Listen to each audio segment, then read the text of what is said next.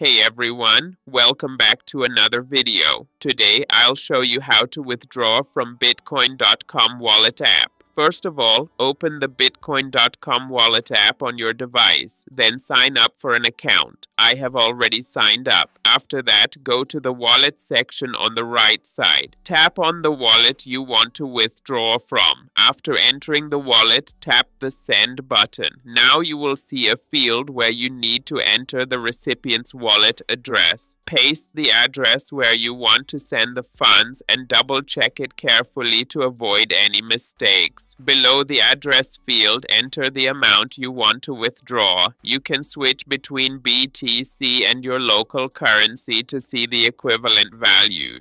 Now tap Next or continue to review the transaction details.